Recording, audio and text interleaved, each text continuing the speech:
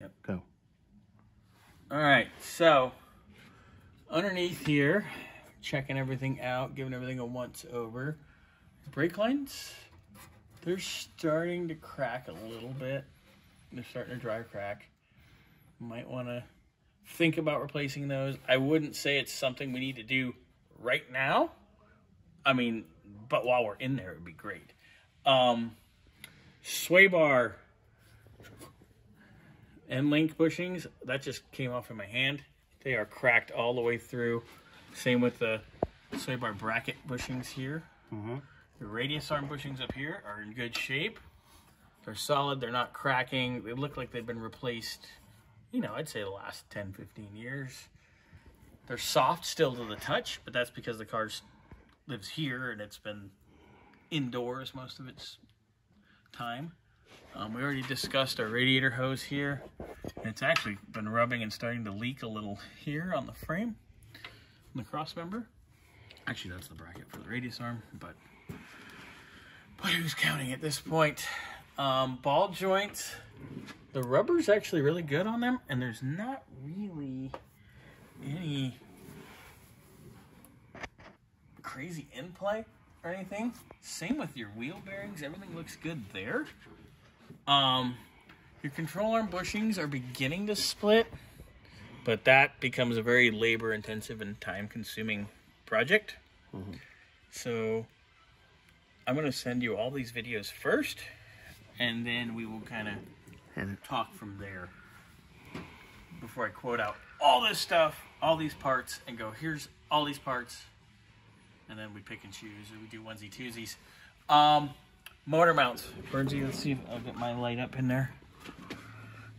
Okay, right here. Look at that. It's cracking. Can you see where my finger is? Do you see the cracks? The light a little bit closer up there. Right there. There we go. Motor mounts cracking. This side's even worse. If you want to come into here. That's... Oh, yeah. That's done. So motor mounts are a for sure. Pardon me while I stumble around on the floor.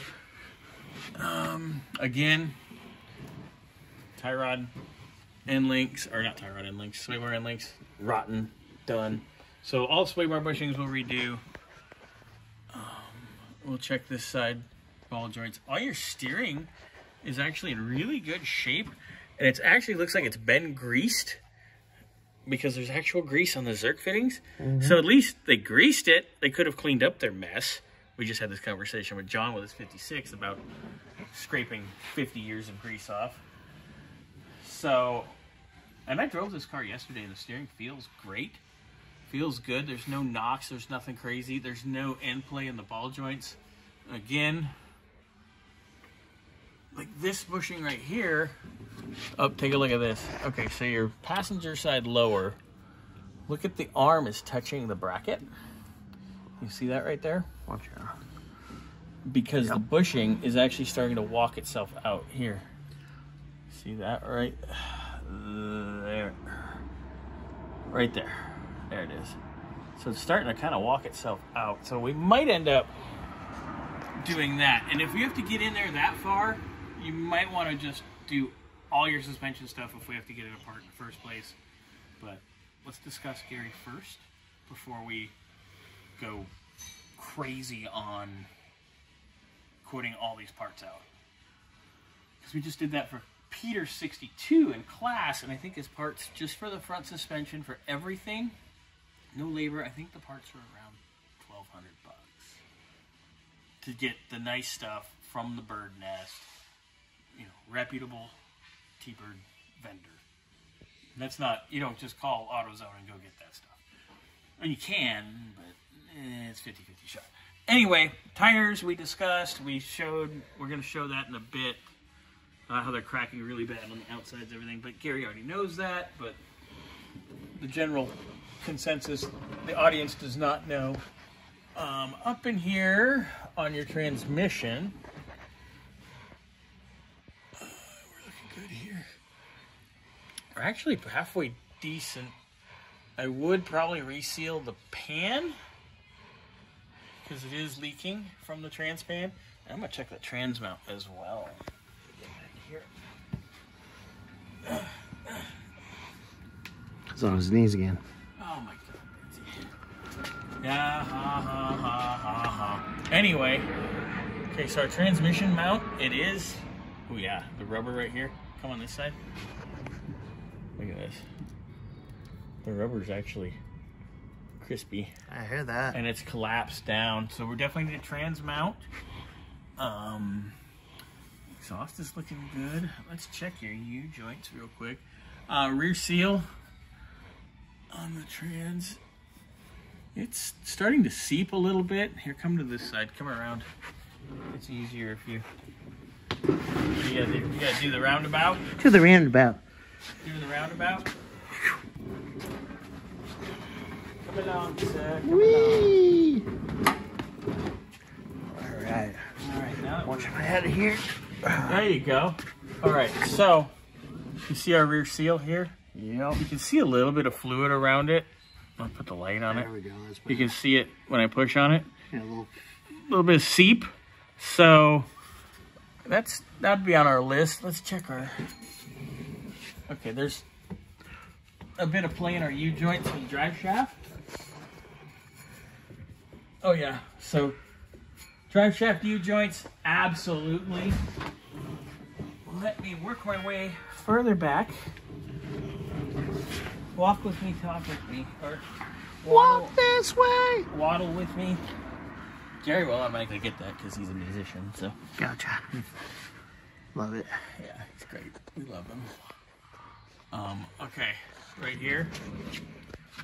Rear shock, bushing split. yep. I'm pretty sure if we unbolt these shocks from the top, oh wow, these are original. Yeah, these definitely need to be replaced, Gary. Look, Bernsey, come here. Look at legitimate Fomoco. These have never been out of the car. Oh, that's funny. So we definitely need shocks, probably front and rear. We'll check the fronts here in a minute.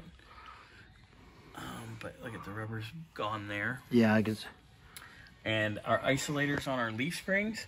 Our springs themselves are good. They're solid. Our front bushings are really nice. I wouldn't even mess with those. Sure. Let me see. Oh, no, never mind. They're nice on this backside. Yeah. Yeah, but the good news is, seeing they're not rusted in or crusty, we just need to rebush them. Ow! Differential got me. So we would have to just rebush the springs, front and rear, as opposed to replacing the whole spring, because the spring itself is very nice shape. And the little snubbers inside are good. We do need to replace the rubber, even though it's soft at least. Usually you get a car of this age, Crunch. And I could do this, and this piece is going to end up on the floor. It's still soft, but it's cracked. So the isolators need to be redone. We'll put fresh U-bolts on, because these have been cut or drug. So I think they've been done once in the past, but not any time, well, I've been born. I mean, maybe the late 80s, but, you know. Anyway, this side's worse. Look at how that is. That's done. Oh, yeah. So, all the bushings for the leaf springs, all those pads. Let's go check the... What's funny is the front ones, they don't look bad. Watch your head. They don't look bad, but when you get close to them, you can see the cracking in them. And of course, shackles, but every single one of these cars we end up doing shackles on. But they're quick and easy and cheap. Doesn't take long. They're easy to get to. So for suspension, basically everything in the rear, but it's all simple bolt on other than the springs themselves.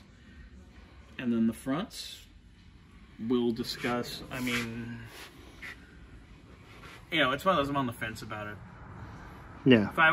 If it was my car, I'd just do it, but it's time and the labor's a bit extensive.